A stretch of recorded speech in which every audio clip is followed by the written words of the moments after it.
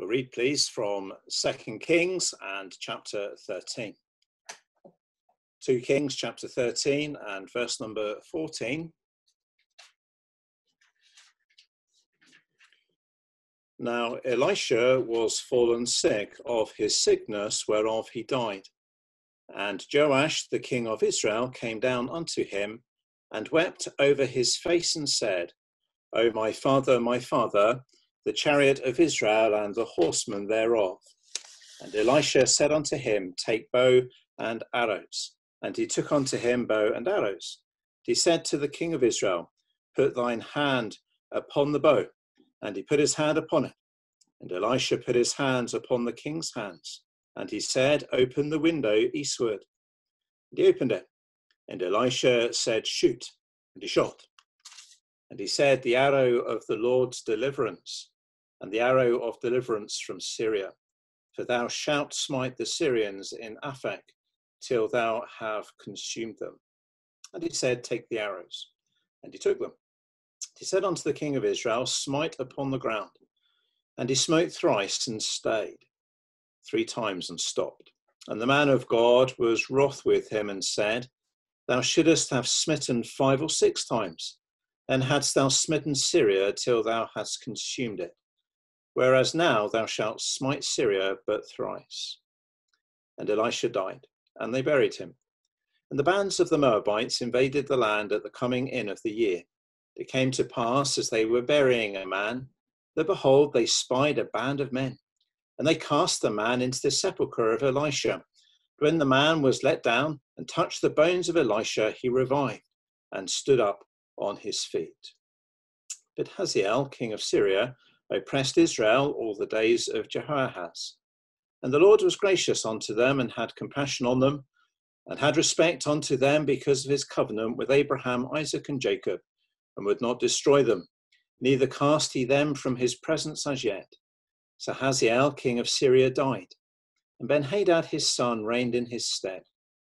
And Jehoash, the son of Jehoahaz, took again out of the hand of Ben-Hadad, the son of Hazael, the cities which he had taken out of the hand of Jehoahaz, his father, by war. 3 times did Joash beat him, and recovered the cities of Israel. What an intriguing and interesting passage that we have before us this evening.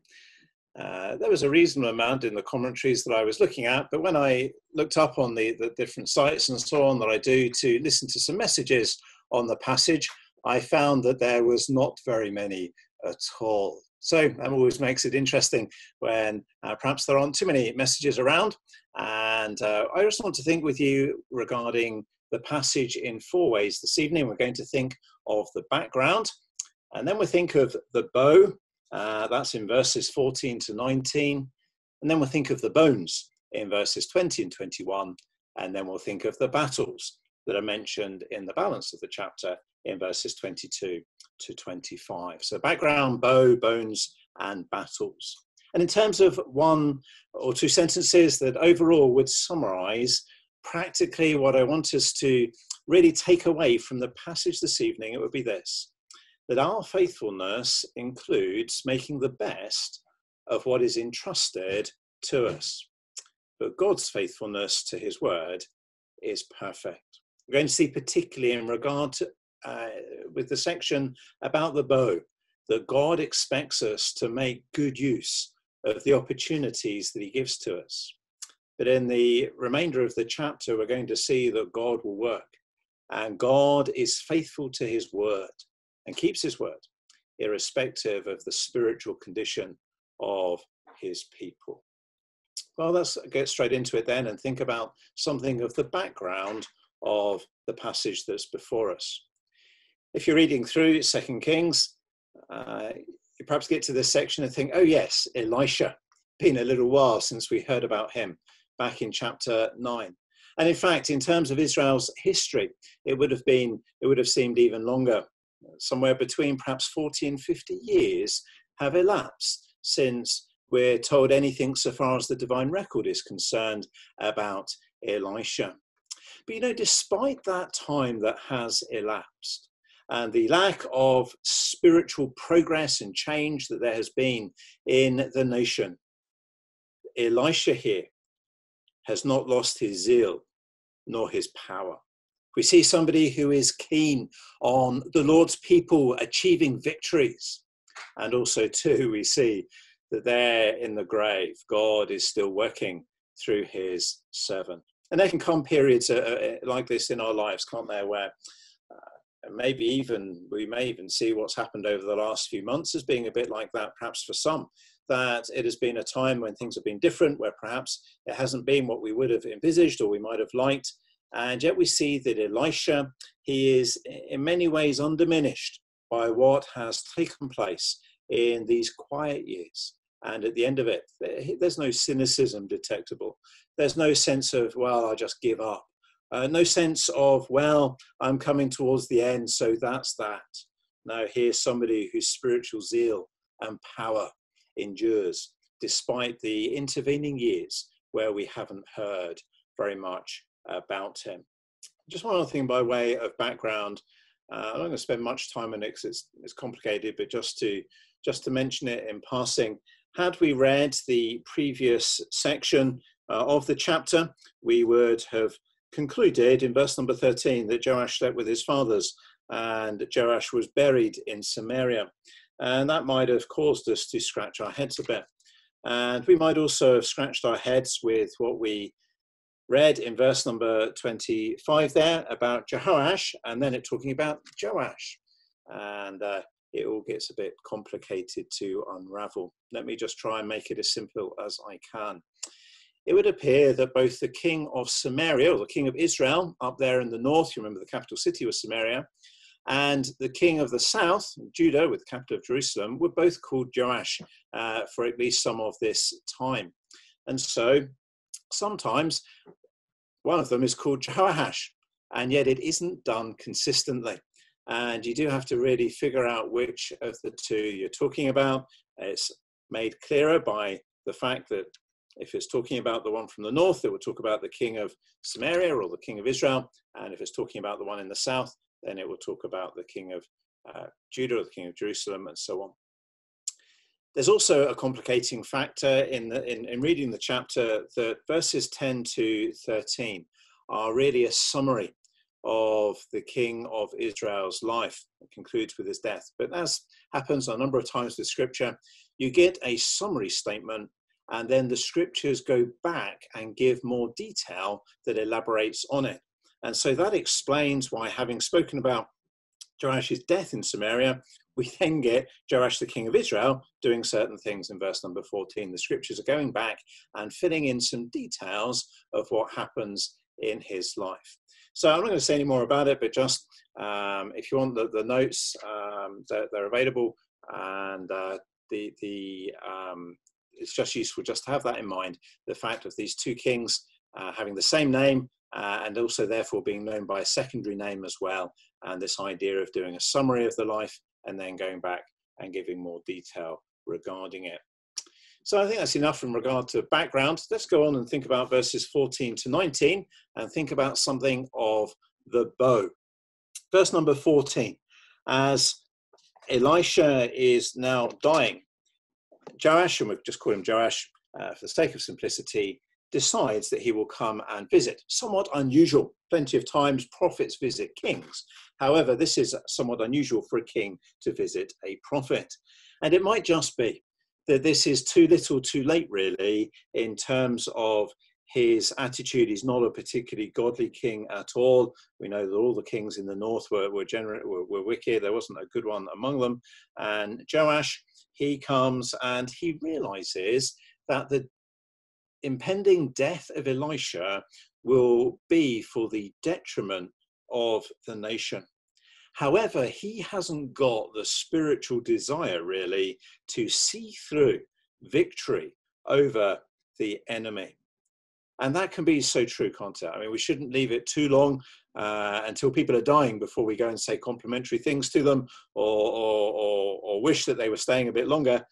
Nor too should we leave it until they're dying before we have the resilience and the zeal to take on the work of those that are leaving earth for glory.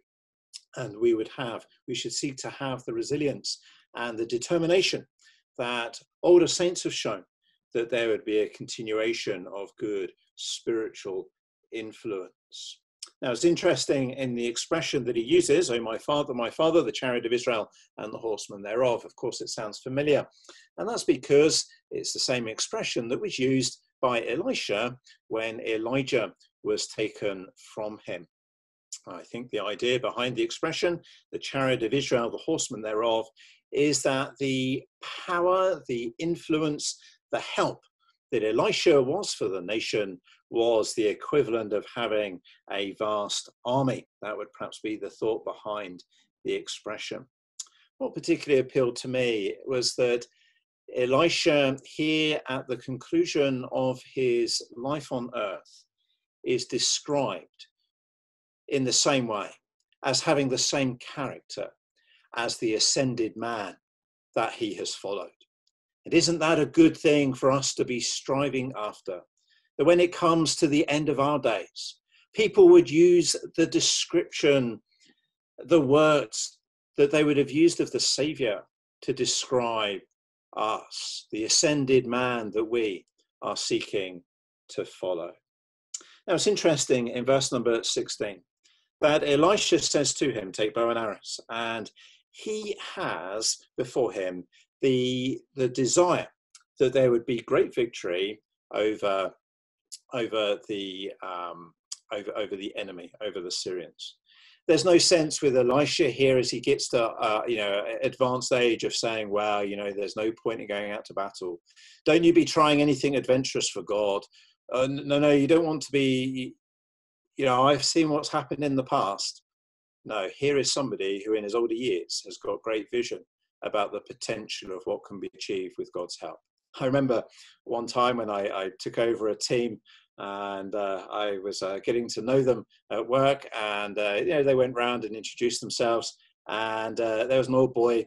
He said, "Steve, there's two things you need to know about me. Number one, I'm the oldest in the team, and number two, I'm the team cynic." And I don't think that there's any place for that amongst the people of God. Titus chapter 2 speaks about those that are aged being strong in faith. It should be that the older we get in the Christian experience, almost the more daring that we would be in the exploits we would do for God, for having proved him and seen his faithfulness and seen his goodness and seen how he keeps his promises. There would be a willingness to really step out and see the potential rather than just the problems in seeking to live for God. And here is somebody who, even though perhaps he can't do as much as he used to be able to do, he's willing to do what he can do. You see, he didn't say to the king, well, you get on and shoot the arrow. No, he put his hand with him. He did what he could do in terms of helping in the work. In verse number 19, I'm interested to see that still in his old age, he is described as the man of God. We've noticed a number of times, haven't we, as we've been going through this tremendous description. Elisha described using that expression more than anyone else in Scripture, the man of God. And isn't it wonderful? This wasn't just something to do with him being young or middle-aged, but even here in old age, he keeps that description. He has stayed wonderfully consistent throughout his life. Now, in shooting in verse number 17 eastward, it's quite clear that this is towards Syria, and he is making it clear that the picture being given to the king is that there is power to achieve victory. There is no question at all in terms of the way that Elisha explains it in verse number 17. It is the arrow of the Lord's deliverance, the deliverance over Syria.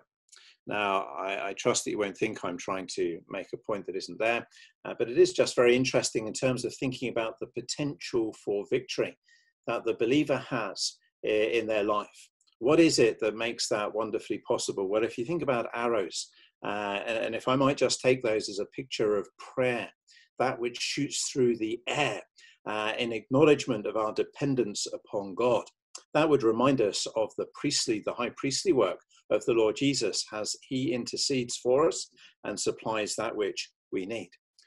there is the priestly work of the Lord Jesus in the arrows. We're also reminded of a prophet in Elisha, and we're reminded of a king in Joash. And we see the three working together as Elisha and Joash fire the arrows together. And I trust that you would excuse me if you think I'm not just stretching the bow, but stretching the Bible. But I do just think that there is a lovely little picture of the potential victory that the believer has because of the high priestly work of Christ, because of the word of God on which we depend. He is the prophet, and because he is king, the one who is triumphant, the one who is over all. Well, anyway, it's certainly the case that in the shooting of the arrow, there is the reminder to the king that God is able to give victory. He is able to give triumph.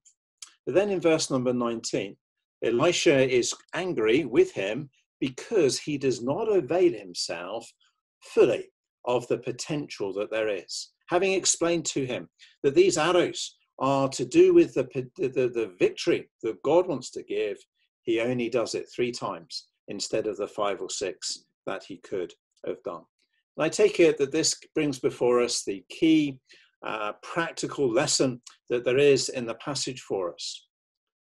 That God is vitally interested, not just in what we have done, but in what we could have done.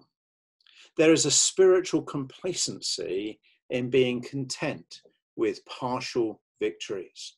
I wonder, are there times in our Christian experience, I know there certainly would be in mine, where we perhaps excuse a failure to be triumphant over sin or in some other circumstance by saying, well, on such and such a day, it went all right. Yes, there were these days when it didn't just go so well, but well, I'm not doing too bad.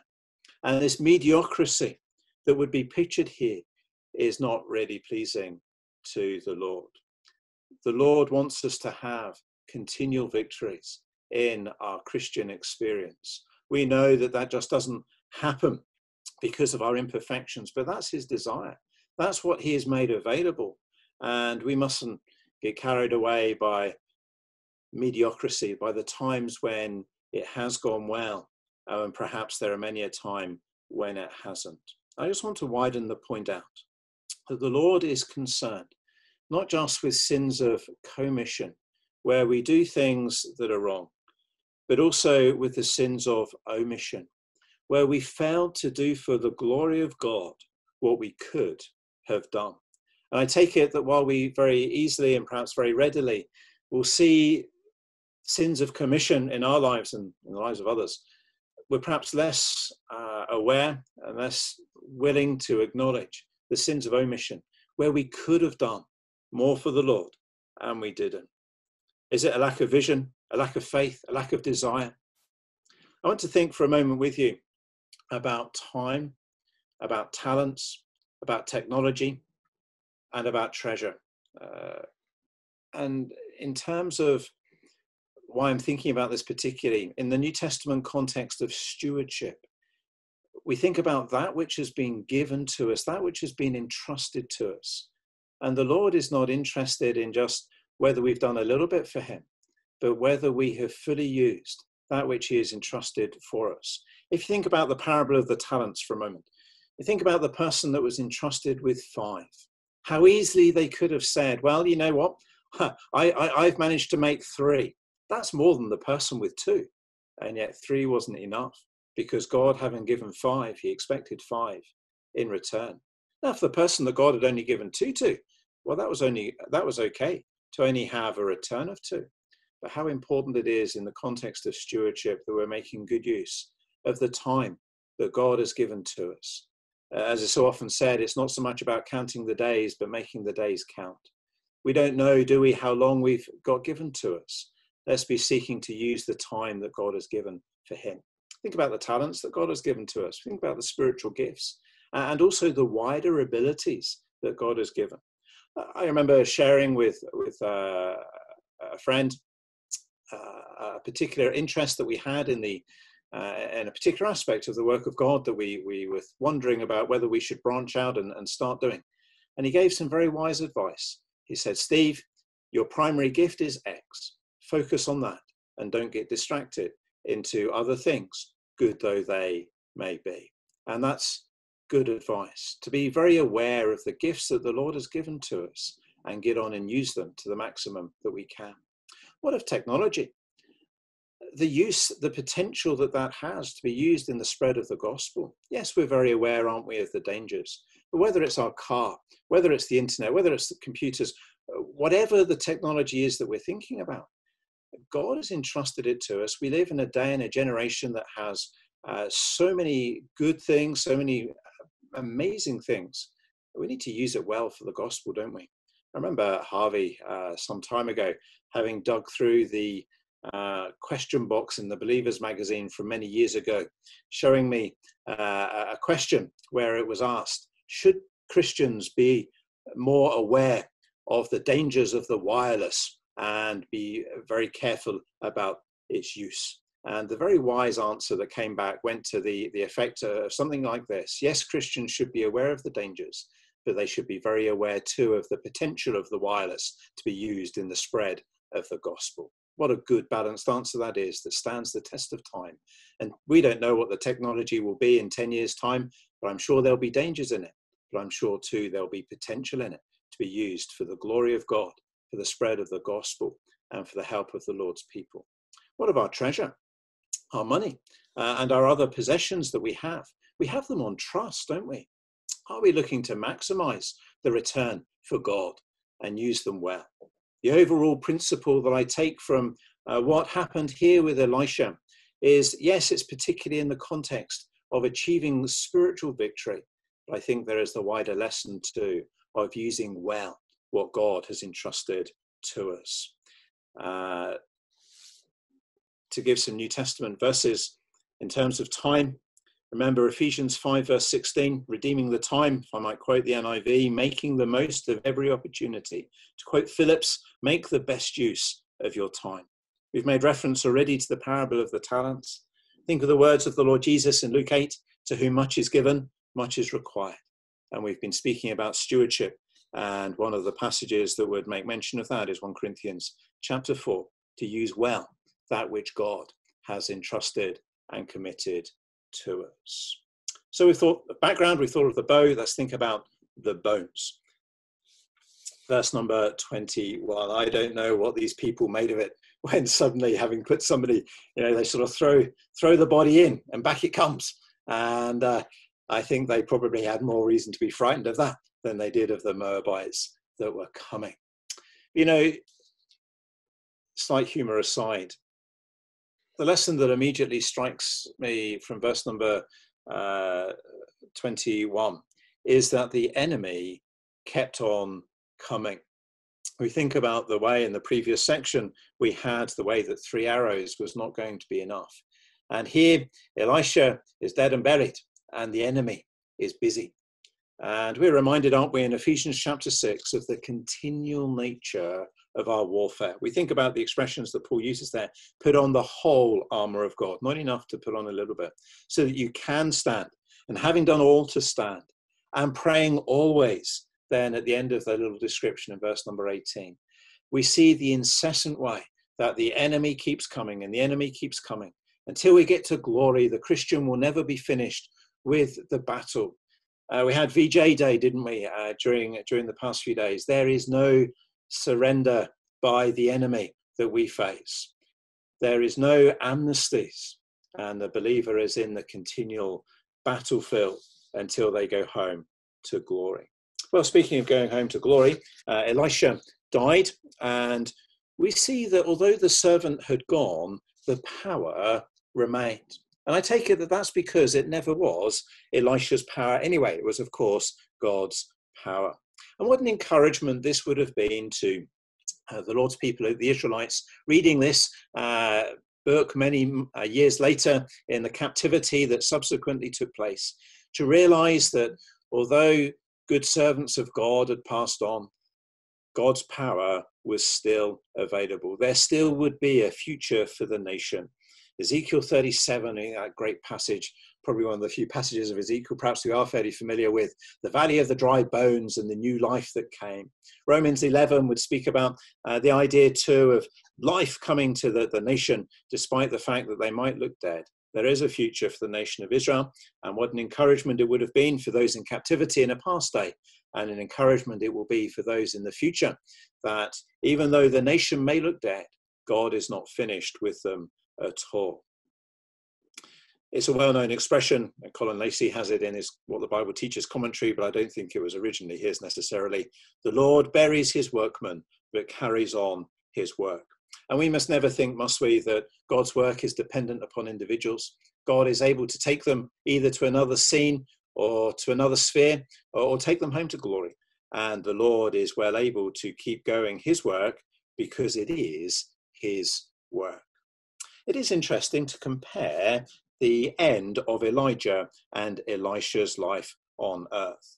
In Elisha, there is life given to one who is dead, and in Elijah, there was the taking up of one who was alive. And I trust that your mind has immediately jumped to 1 Thessalonians and chapter 4. We think about how for the believer, there will be those who are caught up alive when the Lord Jesus returns to take them to be with him in glory. And there are those in the grave who will be taken up and given life and taken home to glory. We have, very interestingly, the two brought before us. You might say, well, Steve, 1 Thessalonians 4, it's the other way round, isn't it? The way that it's brought before us.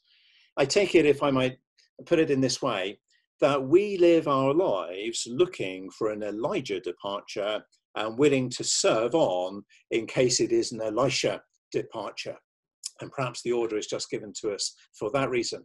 We live our lives looking for the coming again of the Lord Jesus, that we might be translated, taken alive to be to the glory. But, you know, we might just have to live on, and it might yet be many years before the Lord Jesus returns. And yet we have the assurance that if we die, then the Lord is still able to raise us and take us to be with him when he comes. Now, just before we leave the bones, one thing that I think is very interesting practically for us is I wonder whether we see the potential for us to give new life to people when we have left this scene of time. You say, Steve, I don't think these sorts of miracles take place today. We live opposite the cemetery here in Datchet, and you know, I'm not going to be too worried that if we go in and put things in the ground that suddenly they're going to come back alive at us or anything like that.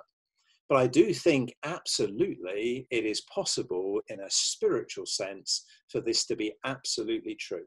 That sometimes God takes up what people have done in their lifetime in spreading the gospel and in teaching the word of God, and uses it more after they've gone home to glory than he ever does during their lifetime. And indeed, somebody has said this in a commentary by Butler. I found it quoting somebody called Ellis. Our posthumous influence does not receive enough of our thought. To think about the legacy that we are leaving behind. It might be in terms of the words that are left on the gravestone. One of the things that we did during lockdown, that I'd been wanting to do for years, was to walk around the cemetery that is opposite our house and take pictures of the gravestones that are clearly those of those that were believers down here upon earth. And you see the tremendous triumphant change as you walk around the cemetery, you know, forever with the Lord, you know, with Christ, which is far better, and many other great expressions that are there. And that's one way, of course, that can be done.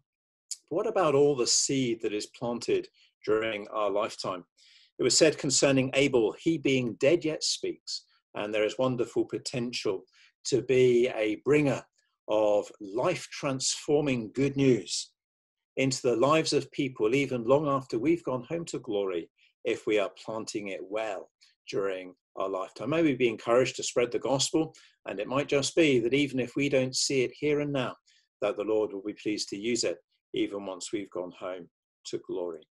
You know, without pushing it too far, even when we think of the Lord Jesus, so much more has been achieved after his death for the blessing of mankind than was achieved before the cross. We follow a good example in making that point, I think. Then finally, let's come to the battles. Why have I included this little section here at the end. It was particularly the verse in number 25 that particularly caught my eye initially.